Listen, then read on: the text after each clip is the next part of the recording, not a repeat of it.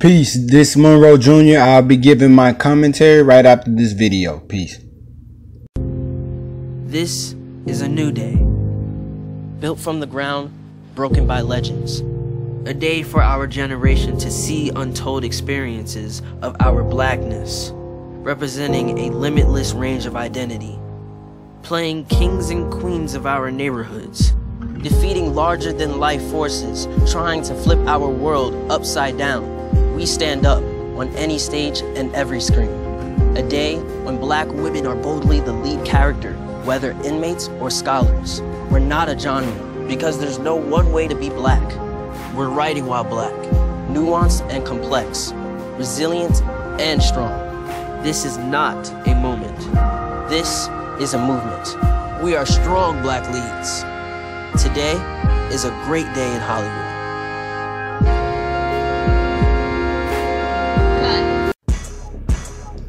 Peace, peace, peace. This your brother Monroe Jr. So as y'all just saw from the video, Netflix is featuring 47 black creators in a great day in Hollywood clip. And photographer Kwaku Alston shot a special feature for Netflix showcasing 47 black directors and creatives who are behind some of the streaming platforms most engaging and riveting content. And the image is highlighted by similar faces such as Ava DuVernay, Spike Lee, Lena Waithe, Mike Colter, Nia Long, Laverne Cox. Tilted A Great Day in Hollywood, the photo is a remake of the classic Art Kane photo of the Harlem jazz musicians back in the 1950s, standing regally in front of a Harlem brownstone. In a video by Lacey Duke that captured this moment was narrated by Stranger Things star Caleb McLaughlin, who says, "We stand up on every stage and every screen, a day when black women are boldly the lead character, whether inmates or scholars. We're not a genre because there's no one way to be black. We're writing while black, nuanced and complex. This is not a moment, this is a movement." And the source is on YouTube.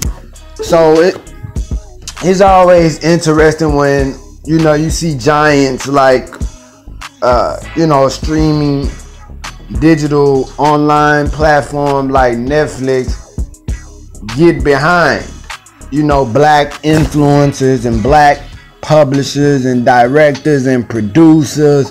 It's like, what's the motive?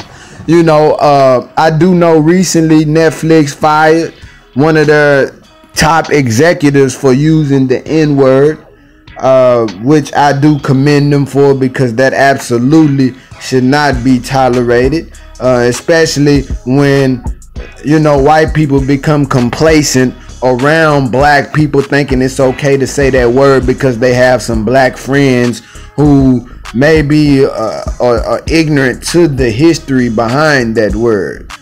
So but it's like, what's the motive?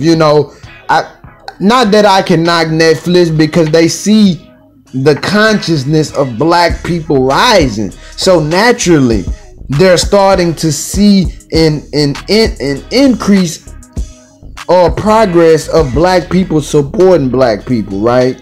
Wanting to spend money with black people. So naturally, them being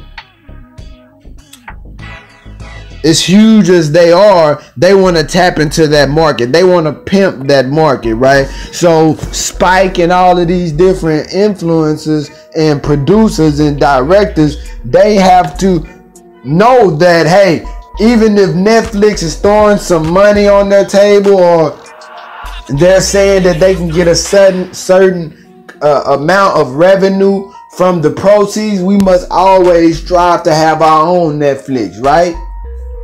So, I think that they should use that energy and that power and that collective talent and resources to maybe get in a back room somewhere, and let's see how we can get our own black Netflix popping, right?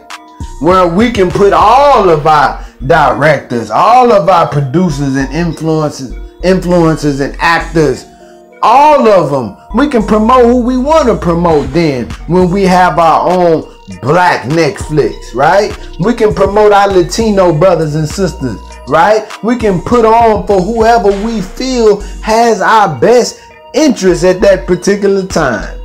That's what time it is. So even though I'm not knocking them doing what they doing, do your thing, all I'm saying is that's galvanized in the back room somewhere, right? And that's sketch out and map out a plan to have our own black Netflix. But you know, keep doing your thing, black entrepreneurs.